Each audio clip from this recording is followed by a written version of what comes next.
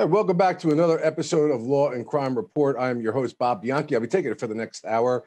The House managers presented their opening statements yesterday before the Senate, who will act as jurors in the trial of Donald J. Trump, our former president. It was nothing but an excellent presentation, even by the estimations of the Republicans that watched it. And we saw some new footage and new information that the public had not known before. We had also Stacey Plaskett, who was a delegate from the Virgin Islands, who had a prominent role introducing much of that evidence. Let's take a look. Entry, multiple capital entries. 1318. Hey, 12 to 50, we're coming around from the south side. Be advised the speed ended. Intel 1, be advised, you got a group of about 50 charging up the hill in the west front, just north of the stairs. They're approaching the wall now. They're starting to dismantle their reviewing stands and throwing metal poles at us. Cruiser 50, give me DSO up here now! DSO! Multiple law enforcement entries! DSO, get up here! All right, we're 30 seconds out. We need some reinforcements up here now. They're starting to pull the gates down. They're throwing metal poles at us. Cruiser 50, DSO, get up here! Okay, we're here. 12 to 50, we're here. We just had an explosion go on up here. I know there's fireworks or what, but they're starting to explode explosives. Fireworks material.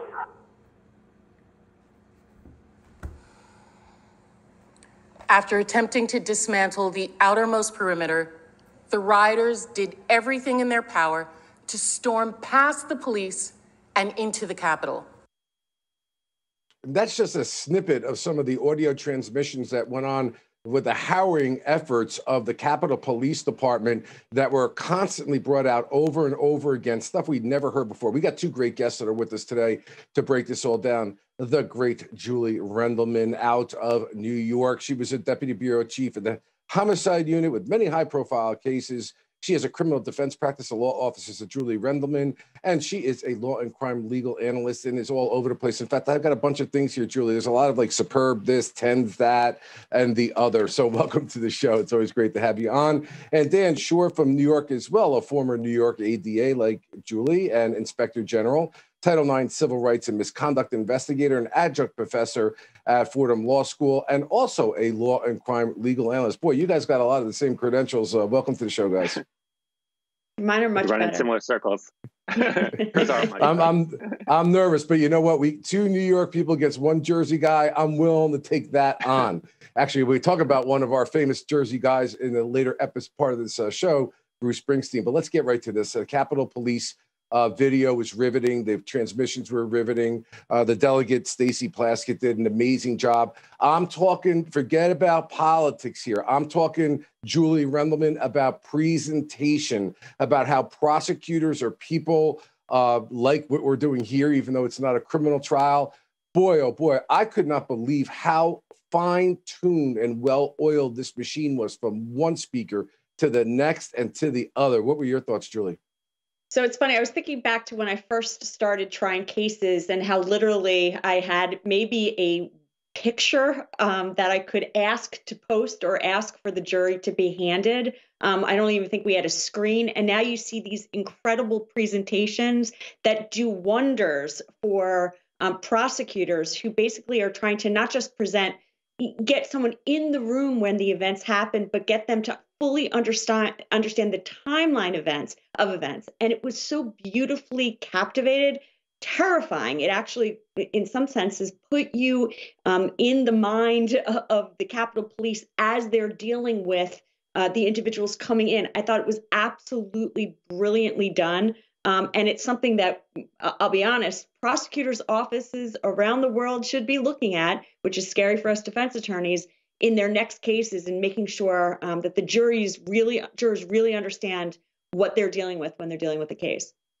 Yeah, and Dan, to Julie's point, the way that they put it together, but also the seamlessness behind the scenes of the technology people, because I could tell you personally, when I do summations, and I remember having one case where we were doing a lot of the video stuff, and I'm like, if this thing breaks down, someone's losing a job. But it went off really, really, really well. Dan, I'm curious because I know that you're really good with this kind of stuff. Do you think the articles of impeachment should have added a little more? Like, I'm just curious why they didn't go after the part where they were hammering yesterday about former President Trump's failure to respond to the riot as it was occurring. So instead of having to prove the intent to create incitement of violence, they could go back to the idea that he did not fulfill his constitutional obligations to support and defend the Constitution against enemies, both foreign and domestic. Why was that not a specific count? And by the way, Dan, when you answer that, it's to block this argument that's being made by the Republicans on the other side that are saying it's unconstitutional to go forward and you can't prove what his intent was. Wouldn't that have been a lot easier, Dan? Well, the House managers used that, or the House, when they voted the impeachment, they used general language and the charges, incitement of insurrection. I think it was important for them to keep it simple, because if they start fleshing out language, people are going to say, why didn't you include this? Why didn't you include that?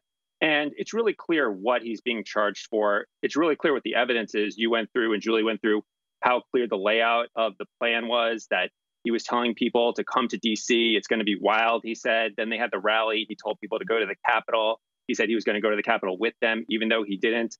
But to your point about what he failed to do afterwards, some of the most damning evidence against former President Trump is what he did while the riot was going on, sending out that video where he again complained about a stolen election, attacking Mike Pence on Twitter while Mike Pence's life was in danger, which the House managers showed the timeline of those, the message, and Mike Pence having to flee the Senate floor around the same time. And then finally, his tweet at the end of the riots where he said, this is what happens when an election is stolen. So I think they wrapped that all into that charge of incitement of insurrection. Okay, guys, I want to ask you this question. There's a lot of debate, and I can't believe how transactional we have become, where there's an argument that we know that the Senate is probably not going to convict. That seems to be like, so why go through this? And I couldn't help but think, Julie Rendelman, yesterday that something needs to be recorded for the purposes of history, if not a lot, just for the fact that there's a court of public opinion out there, but people really didn't have all the connective tissue and all the dots connected. And at least that this is at least some measure of accountability, even if in the end, it's not a conviction for the president. What do you think? I agree. I think 2 points. One is, I'll say is, I was at the doctor's office and I was watching the video, and a lot of the video I hadn't seen. I literally was at the doctor's office and yelled out at one scene during the time when the woman was shot when she was going through the window. I'd never seen that actual footage, or at least that angle. And I was like, this is something that the United States, the people that live here, need to see and know. So this is something that, in a sense, is more for the community at large. At the end of the day, keep in mind, while we don't believe that the Senate will, that they'll vote against him, you never know. People's minds have been changed in the past. And so while we assume that's going to happen, we don't ever know for sure. There is some argument also to say, though, which concerns me, is that, again, if they don't vote for it, then are people going to start to say that, once again, it's just political, wasting their time? This is the second time they tried to do it and they were unsuccessful. And so, I hope that people understand how important it is for us all to see exactly what really went on that day and what former President Trump's involvement was in what happened. Yeah, I think irrespective of a conviction, that the public at large, at least a substantial part, are going to say it was worthy because of the information that's coming out that they did not know before. Guys, let's also talk about Eric Swalwell, who's also a House manager, who showed some riveting testimony, or video, if you will, like many of the video Dan just referred to, with the vice president being escorted out. But this one regarding Chuck Schumer. Going up the ramp with his detail, he'll soon go out of view.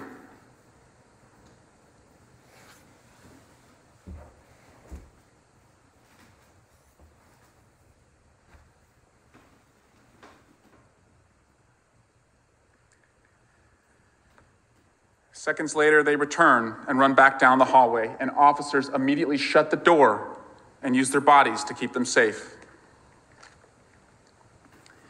At 2:45 p.m., shortly after senators were ushered to safety from the Senate floor, insurrectionists reached this Senate gallery. The The following video was filmed by a New Yorker reporter.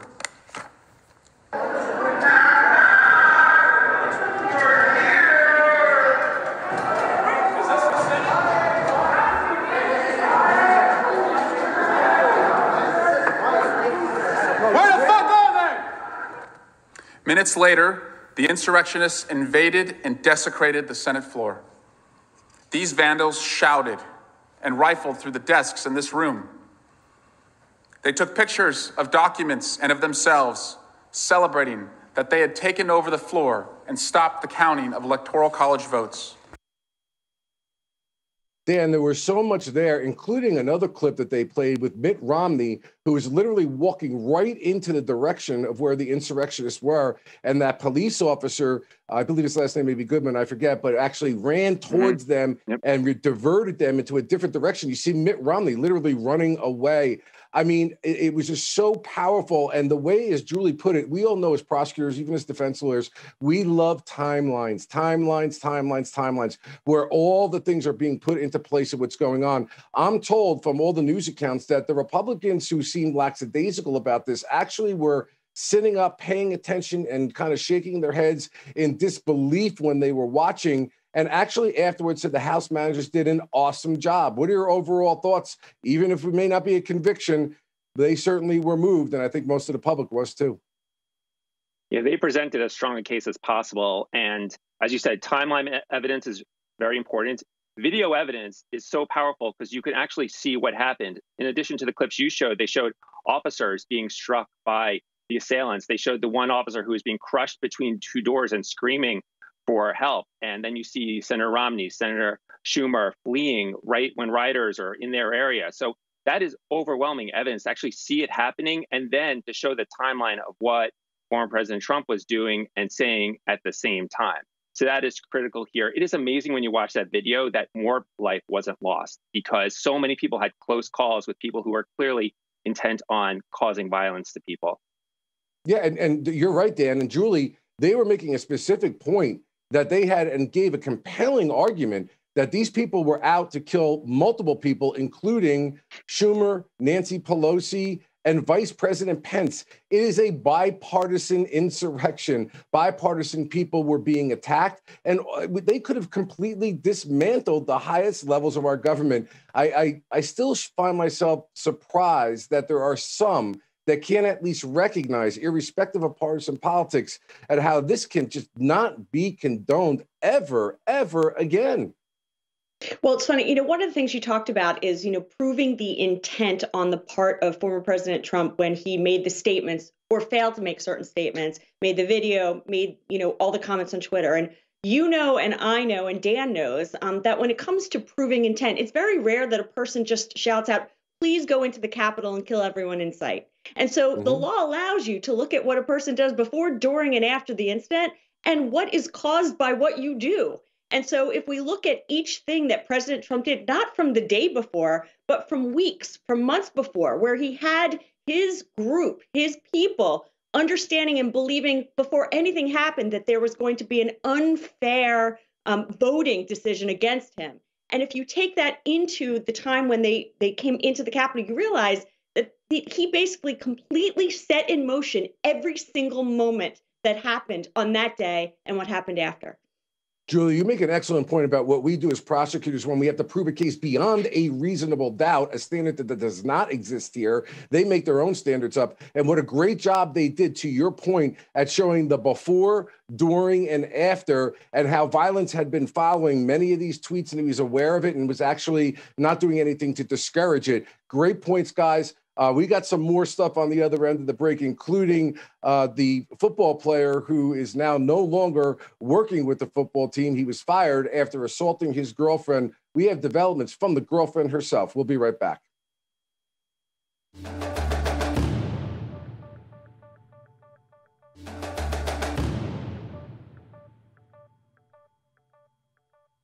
And I remember getting up and running to the bathroom. Chad was standing by the bed, by the doorway, and he was sipping his smoothie and was like, wow, you're still alive. Please help me now. I'm gonna die. Taylor says she then locked herself in the bathroom, called 911, and texted her family and Wheeler's father for help. According to police reports, it took 3 officers and 2 sets of handcuffs to restrain Wheeler. Wheeler's been cut from the team and actually gave a very impassioned and what some believe heartfelt response that he has to deal with some mental health issues. What I found interesting, Dan, about this is that there were serious injuries here. She claims she blacked out twice, and this is when she woke back up again. He was sipping that smoothie and saying, "Wow, you're still alive." She had a concussion, bolts put in her, steel plate in her arm. The pair had dated for about 6 months. And on the date of the incident, Dan, she claimed that he had shaved his head and that he loved his hair. And she was really shocked at that. And she thought that he was decompensating in some way and that he had bipolar disorder. And then the next thing you know, he's asking her to bow. She refuses to bow. And then he throws her on the bed and starts to choke her. So I guess as a defense lawyer, you go for the mental health defense. Certainly rehabilitation and treatment will be important, but it's a pretty serious domestic violence case that I would imagine prosecutors are going to take kind of seriously. What do you think?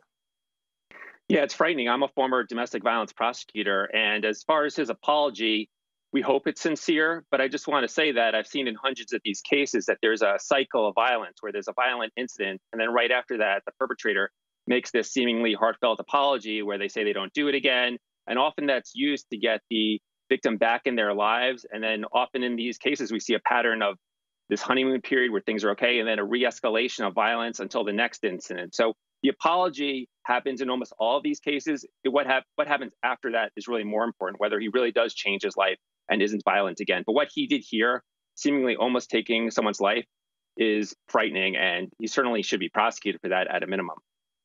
Julie, the victim made what I thought was an interesting and very balanced comment about the mental health issue.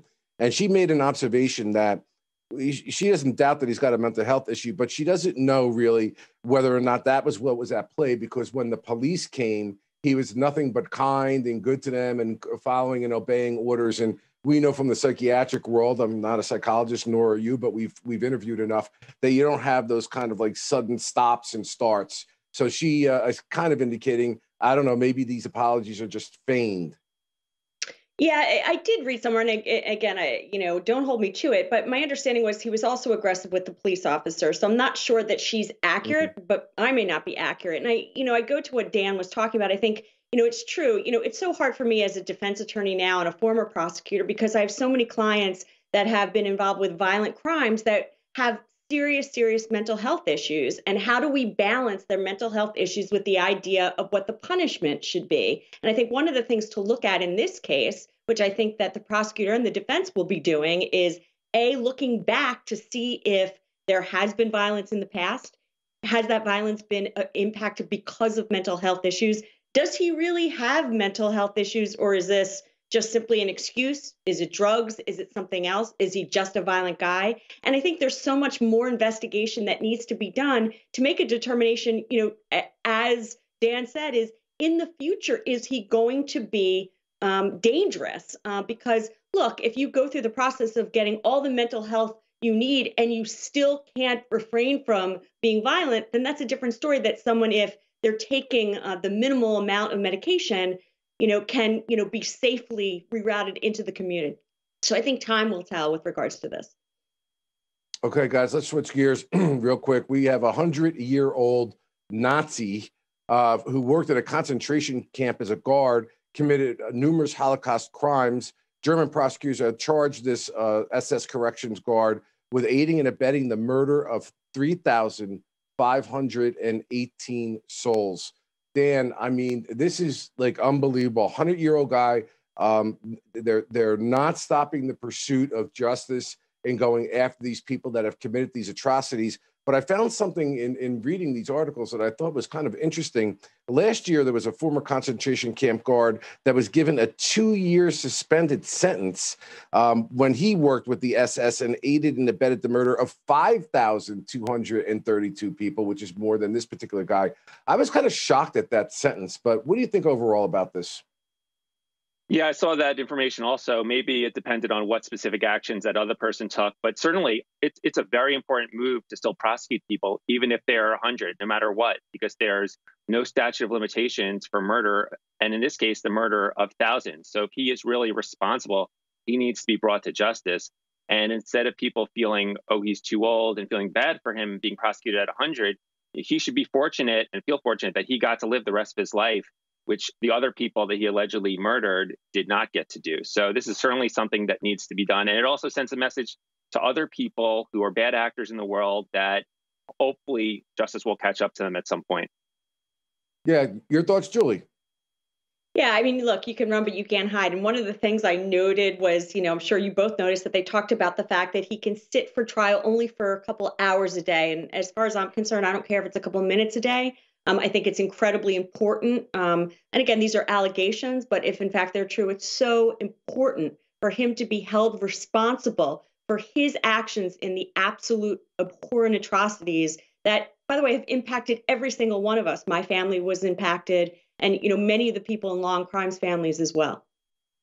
Yeah, Julie, let me just ask you about that. And I know I don't mean to be controversial when I ask this question, but there's been a lot that's been going on in the media about the idea of comparing what happened during the insurrection, the propaganda, the use of false narratives, identifying a group of people to hate for all of your problems, to the Nazi Germany scenario. And we obviously understand there's no comparison between the carnage that was ultimately created against a race of people in Germany. But are you offended by those analogies, being a Jewish person yourself?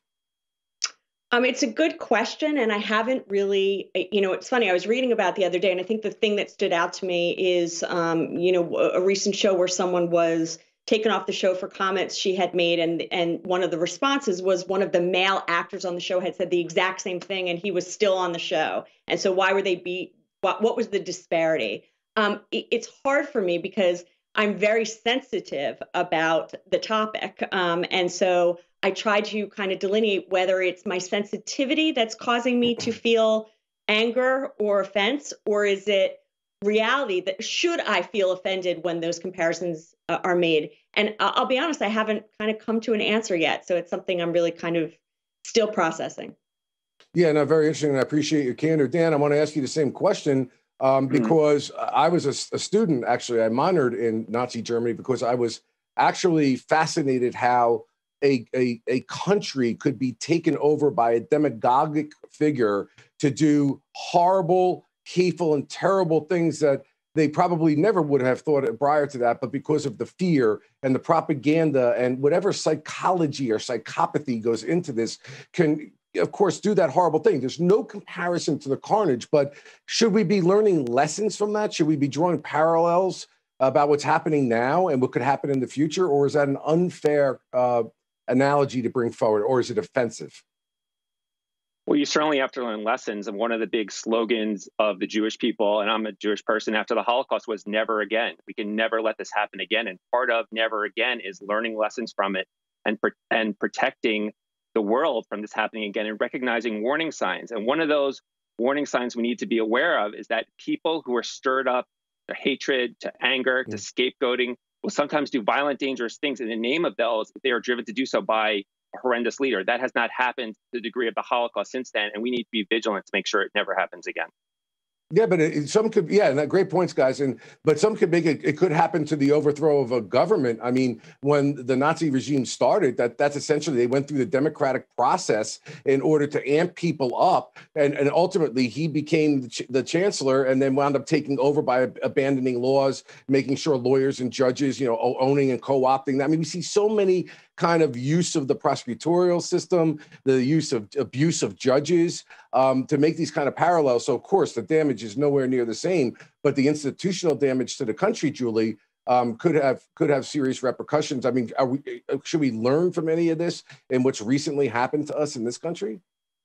Well, I mean, yes, and I don't think it's not about like when we talk about comparing. Yes, the atrocities of what happened in the Holocaust are overwhelming compared, as far as I'm concerned, in terms of the carnage than what happened recently. but you're always supposed to be vigilant. I'll be honest. I think that there's so much racism, there's so much anti-Semitism, that is going on in this world that I think has grown to such an incredible degree over the past 4 years that for the first time in my life, I believe it's possible for something, maybe not exactly what happened in Germany, but for something to happen. I have children. I'm terrified. So you're damn right I'm going to be paying attention. And I think everyone should be, because I think it's true. If you forget that anything can happen again. And I'm certainly not going to allow it for my children. Excellent, guys. I really appreciate your candor with this. Well, we have to switch gears to Brian Ross, the great from the Law and Crime Network. He's got the series Killer Cases, and we're going to show you a little bit of the new case he's going to be profiling, the Jason Carter case. It was a fascinating case. Let's take a listen.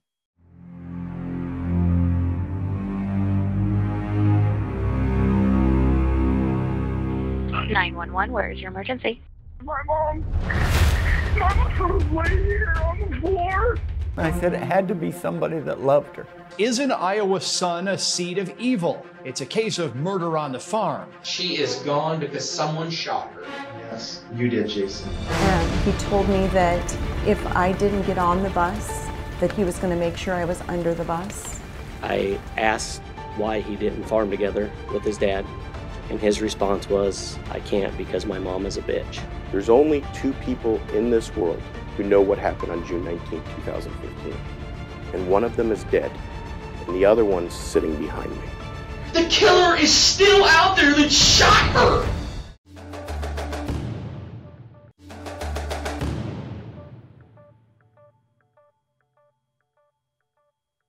This is a really serious situation out of Pinellas County, Florida, where an individual hacked into the computer system that regulates the water system and actually had put into the computer lye at 100 times, that's lye, the chemical, the 100 times of what's allowable, and could have caused a catastrophic injury if it wasn't for the fact that an operator caught it in time and was able to stop that action from happening. Let's listen to the sheriff as he talks about this case. On Friday, February 5th, there was an unlawful intrusion into the city of Oldsmar computer system at its water treatment plant. Now, I'm going to provide you a little bit of background on how water is provided in Pinellas County. And there are some cities like Oldsmar that access their own well fields, have their own water treatment plants, and provide drinking water directly to their city's businesses and residences. Other cities obtain their water from the county, which obtains water from Tampa Bay Water. Because Oldsmar has its own well fields, it has to have its own water treatment plant that treats the water with chemicals so that it is suitable for public drinking. Water systems, like other public utility systems, are part of the nation's critical infrastructure and can be vulnerable targets when someone desires to adversely affect public safety. On Friday morning at about 8 o'clock, a plant operator at the Oldsmar water treatment facility noticed that someone remotely accessed the computer system that he was monitoring. This computer system controls the chemicals and other operations of the water treatment plant. The computer system was set up with a software program that allows for remote access where authorized users can troubleshoot system problems from other locations. The remote access at 8 o'clock on Friday morning was brief, and the operator didn't think much of it because his supervisor and others will remotely access his computer screen to monitor the system at various times. The person remotely accessed the system for about 3 to 5 minutes, opening various functions on the screen. One of the functions opened by the person hacking into the system was one that controls the amount of sodium hydroxide in the water. The hacker changed the sodium hydroxide from about 100 parts per million to 11,100 parts per million. This is obviously a significant and potentially dangerous increase.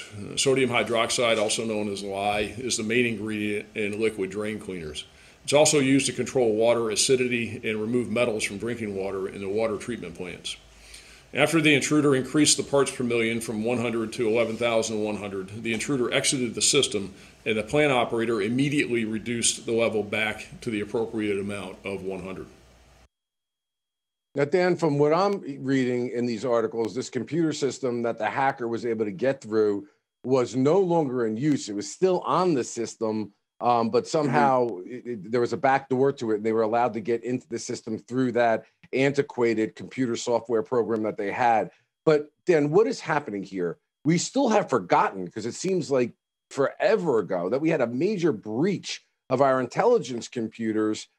Foreign actor, domestic terrorists, but these computers seem really vulnerable lately. Is that just in my imagination, or are we dropping the ball? Is there anything we can do?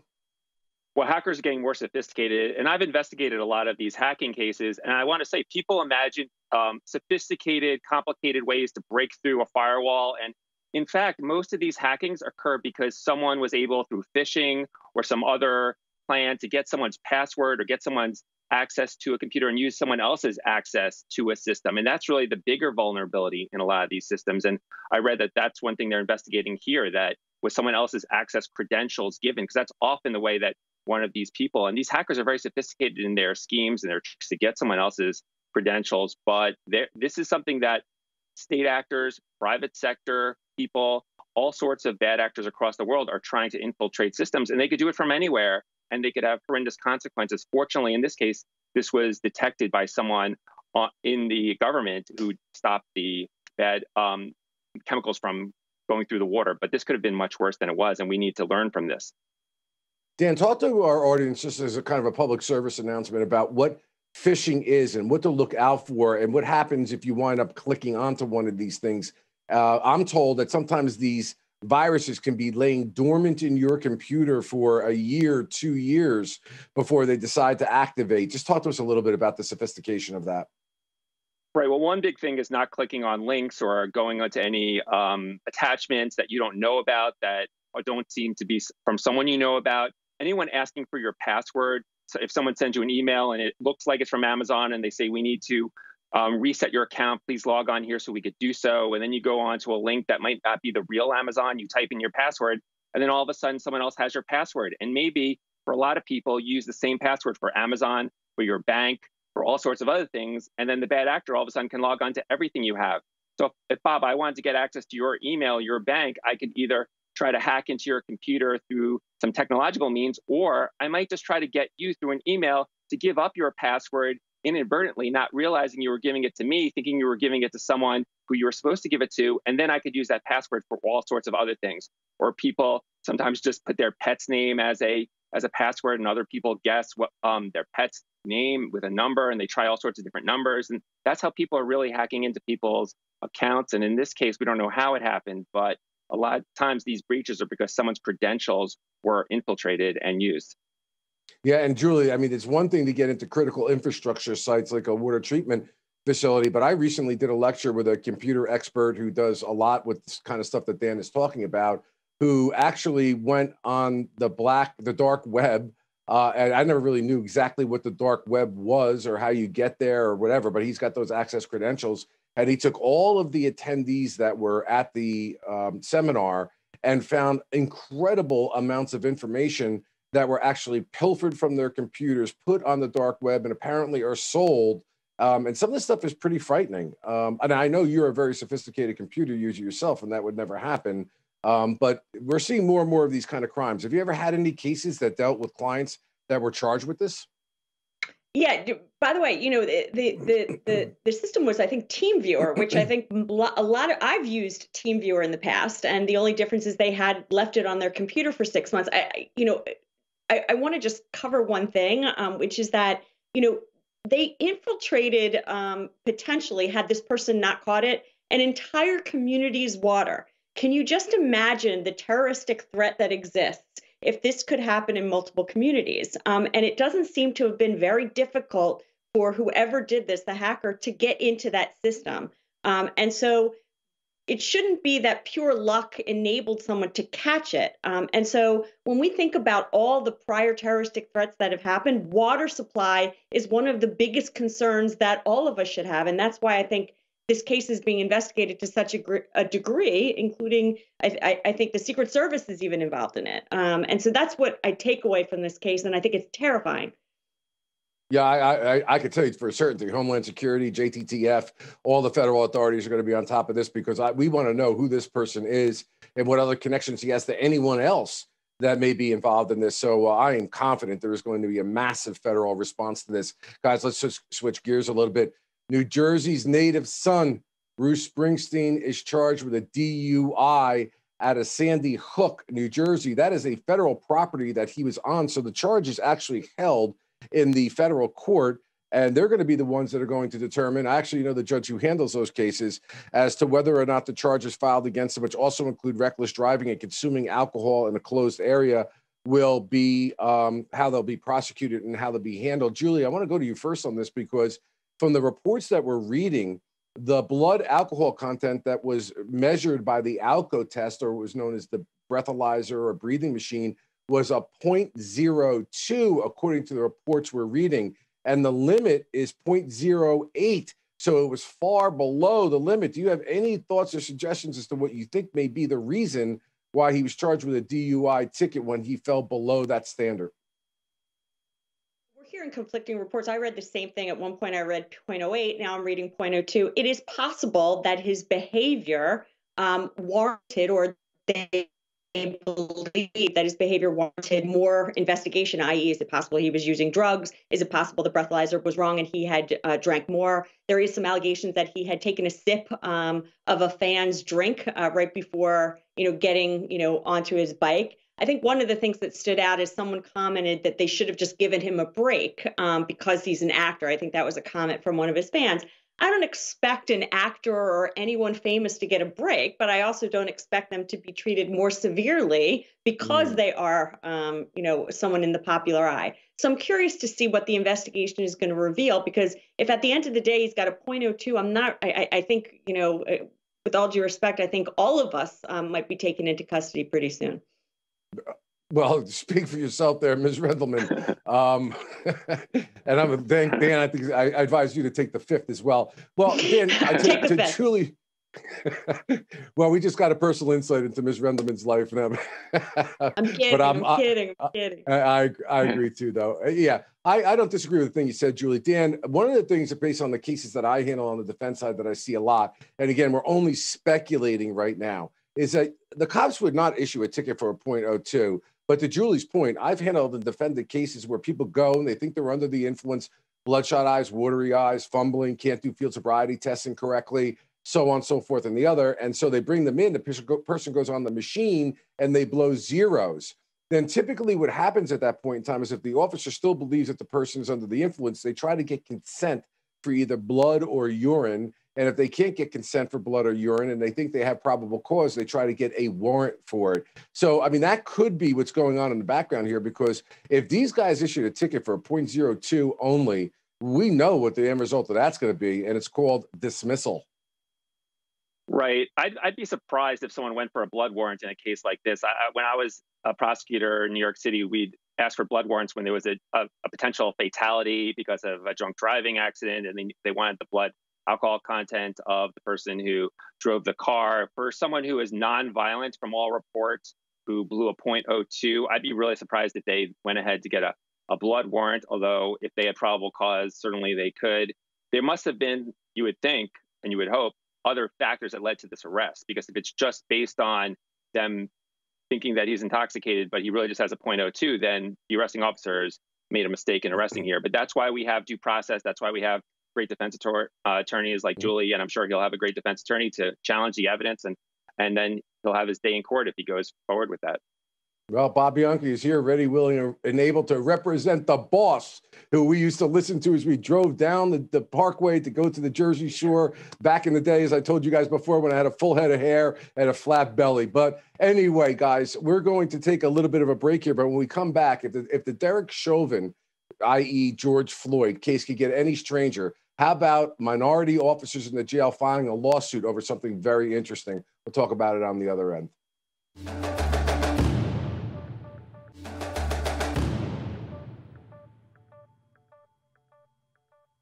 Good afternoon. I'm Hennepin County Attorney Mike Freeman. I'm here to announce that former Minneapolis police officer Derek Chauvin is in custody. Former Minneapolis police officer Derek Chauvin has been charged by the Hennepin County Attorney's Office with murder and with manslaughter. Okay, guys, I've said this so many times before. This is going to be the case that's going to keep on giving, and all sorts of twists and permutations. So 8 minority officers at the Minnesota County Jail facility where Chauvin is being housed pending trial for the murder of George Floyd have filed a lawsuit. And they indicated that a superior officer told them that they could not have any contact or interaction with Chauvin, and in fact, removed them from their responsibilities completely from the floor that Chauvin was on. These people indicate, these officers, that they felt humiliated and distressed, and that they went to a lawyer, and now a lawsuit has been filed. They also allege that they saw a lieutenant, a white lieutenant, who was giving aid and comfort and special treatment to Chauvin, up to and including going into his cell, sitting on his bed, patting his back to comfort him, the officers say. Guys, I want to go to you with this real quick. I mean, Dan, the idea that these officers are filing this complaint, and you've done Title IX work, and you've done some discrimination stuff and investigations.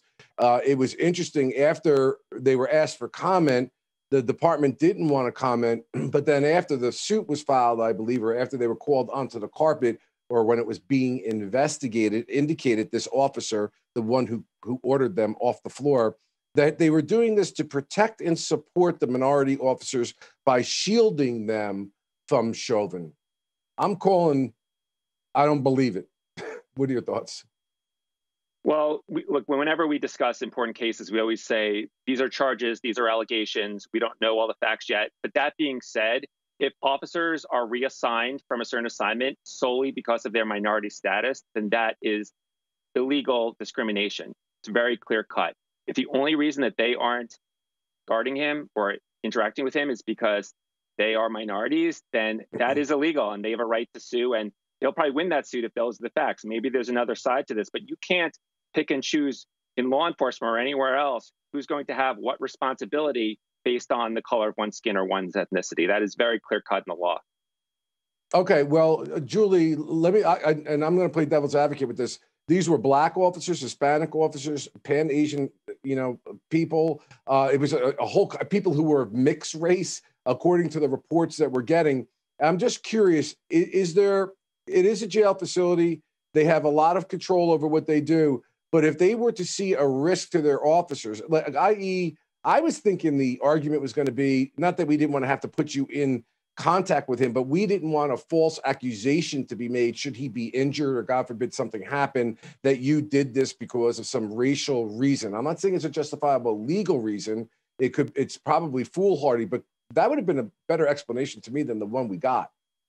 Well, if that explanation in any way, shape, or form had been made prior to the lawsuit, then maybe we would be having that discussion, but it wasn't. I mean, you must realize, and I think we can all agree, that there are certain people that are more vulnerable when they go to jail. We talk about, like, when it's someone who is accused of pedophilia goes to jail, we want to protect them, protective custody. When law enforcement goes to jail, there are special circumstances because they are arguably more in danger, particularly an individual accused, as Chauvin is, of this specific crime. But when you delineate based on the color of the skin, as far as I'm concerned, who's going to be I understand what you're saying, but I think it's the opposite. I think who's going to be at risk of doing something to Derek Chauvin, then it is incredibly offensive, racist, and can't be accepted. And so I'm not sure how you can argue that only white individuals in the correctional facility can protect him when there's absolutely, it'd be one thing if one of the officers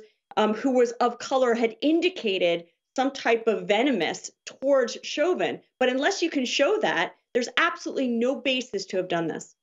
Yeah, Dan, it'd be like saying that white officers shouldn't be guarding Black people. It actually is saying that they would somehow, because of the color of their skin, they're not able to fulfill their obligation under their oath to properly do what they were supposed to do.